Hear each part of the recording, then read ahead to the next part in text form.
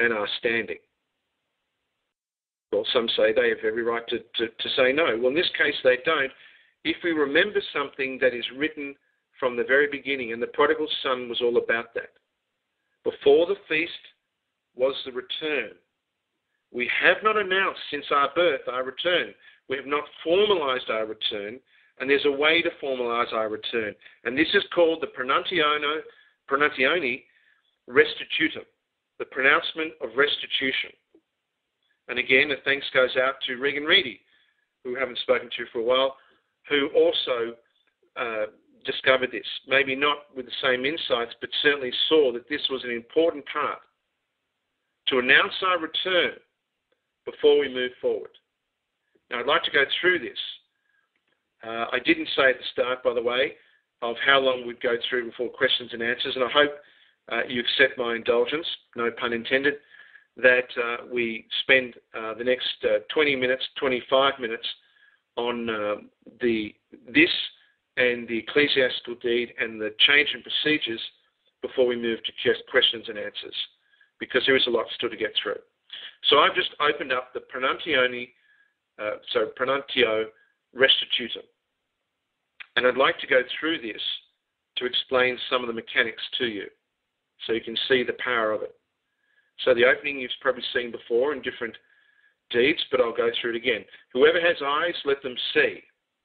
Whoever has ears, let them hear. Let all those present and future be witness to the following memorial and record of event of our public pronouncement of restitution and our humble prayer to the divine creator and all heaven and earth. Now, what I say before about indulgences are created by a prayer. Now, how do you create a prayer? Well, you say it's a prayer. You either speak it or you say it. It's the same as a deed. How do you convey property? Well, you convey it by using gift, grant, convey. Same thing. Also, memorial, past tense, and record of event. Again, public announcement. Number one, let it be known to all that upon the sacred UCADIA day and time, so on, also known as Roman date, the living flesh known as name, also known as trust recipient number, did return as a competent living man, and you will change that if you're a woman, having reached majority to the land known as so on, to the state known as so on, and the suburb known as so on, and to the plot known as so on. You can't return in the temporal realm unless you return to a fixed location. That's logic. You have to nominate a fixed location. It's why whenever you've seen the documents that medical practitioners can issue, which is proof of living status, you need to say where you live. You just can't say, I live. You have to say, well, where do you live? So we've announced our return. Number two, let it be known to all that just as the divine creator has absolved us and forgiven our ignorance and wasteful behavior, we did pray and confess as an act of true contrition in the same manner as the prodigal son and received absolution in full through our solemn remittance from the treasury of one heaven by our sacred sacrifice and seal. Now, what the hell did we just say then? Well, let me explain. Firstly, we're saying, just as we've been forgiven in heaven, which is a standard doctrine of all Christian faiths, just as we've been forgiven, we have now prayed, we've confessed. Remember, this is the sacred ceremony now. We're now describing that we have actually completed the processes of the sacrament of penance as defined by the Roman canon law. We're defining it here, the same procedure as a court case. And we're defining a reference in the prodigal son. We've returned, we've apologized, we've returned, and in the past tense, we have received absolution in the temporal, in full. And our remittance, our balance, is the payment in full, recognized by the treasury through our sacred sacrifice and seal. And what do we sacrifice when we sealed our pronuntio restitutum? Well, we sacrificed our blood. the same manner, in the same tone and doctrine of the Catholic Church and the Anglican Church in the belief, the apex of the entire global financial system, of a treasury full of credit. So we've balanced the books. There is no more debt. They can't say we can't remove you from the rolls because there's an outstanding debt. They can't say, well, you have no standing. We have balanced the books by our seal. And then we're clear. They curse us with certain words and we reverse them with certain words. Whereas, number 3, whereas we were lost, we are hereby found. Whereas we were abandoned, we are hereby returned.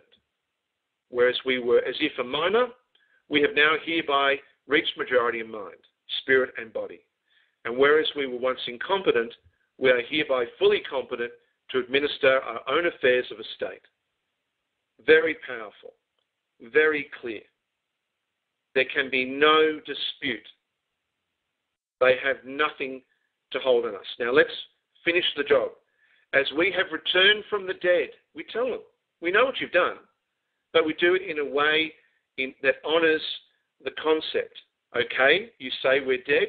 Well, we've returned from the dead. We're redeemed. As we return from the dead, no office nor officers possess any lawful rights or our consent to continue as administrators on our behalf, full stop.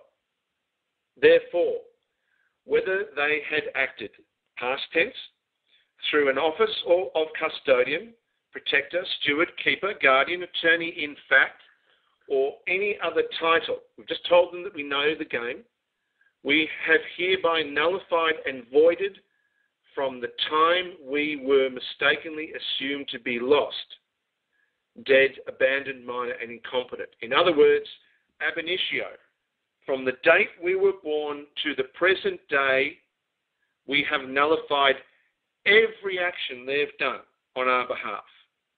Every action now. And they cannot claim through any action or any presumed consent that we're going to play this game anymore.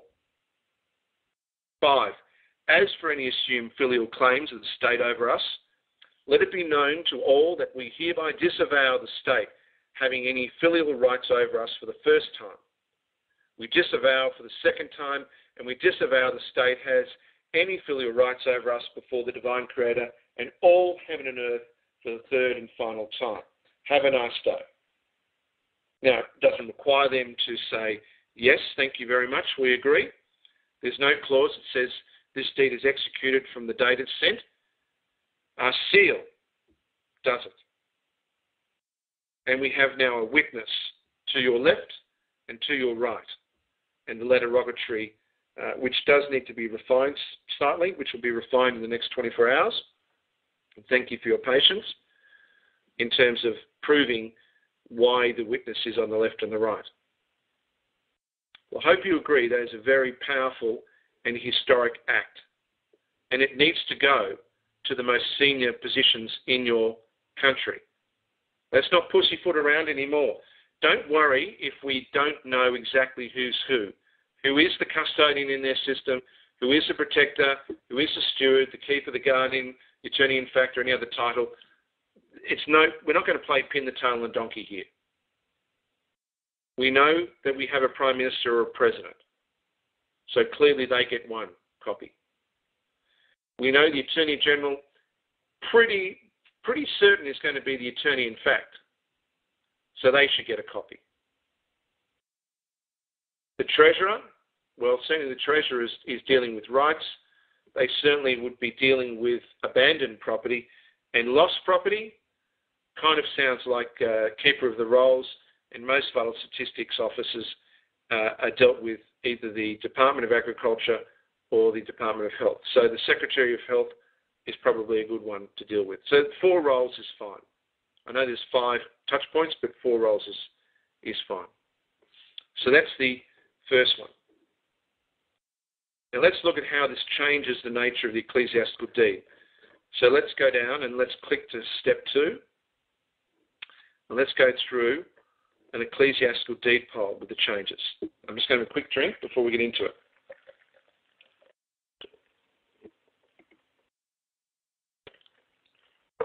Okay. So I've opened up the ecclesiastical deed poll, the updated, and let's go through this. Per curiam divina. We, the divine immortal spirit, expressed in trust to the circumscribed living flesh known as, name, have hereby given life and personality to the following memorial and record of event. So it's now past tense, we're making clear, through our sacred irrevocable deed of ancient valid form, sealed by sacred pollex and agreement to the conveyance and terms pronounced herein. Pollex. Deed, pollex. Sounds like deed poll. Well, it is. We put that in there because a number of letters came back from a number of you, from lawyers and judges, that don't even understand Latin, couldn't even be bothered to understand Latin, and said to a number of you, flat stick as a lie, oh, you don't put a thumbprint on a deed poll, you sign it. What rubbish. Absolute rubbish. Poll, deed poll, comes from thumbprint, Latin, pollex. So we put that there so that there is no idiot, stupid responses from the kind of people you send this to.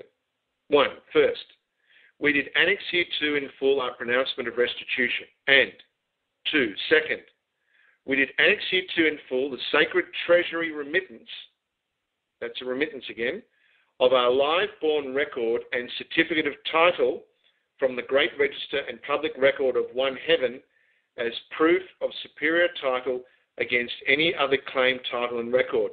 They're not dealing now with just some funny piece of paper where they say, we don't know what you're talking about. Go and read your law. Go and read your foundation. Go and talk to a Jesuit and find out what the hell your system's based on before you write some stupid and ignorant and ultimately disgraceful response. Third, we did pray and confess as an act of true contrition our genuine remorse and penance for any unresolved debts, liens, or other financial encumbrances that previously prevented the lawful annulment of any records of events on your roll and registers associated with us and our ancestral bloodline of children, parents, brothers, sisters, cousins, grandparents, great-grandparents, and great-great-grandparents. Now, I know we go on, and we could go on, but this is a significant event. And I probably changed the word remorse, and penance to contrition there. So penance will be changed to contrition. But what we're saying here is this. When you do this, and you sacrifice your blood, blood being the ultimate currency under the reign of Mithra from the beginning, blood being the currency of their system, more valuable than gold, always. Ambrosia, the food of the gods, blood.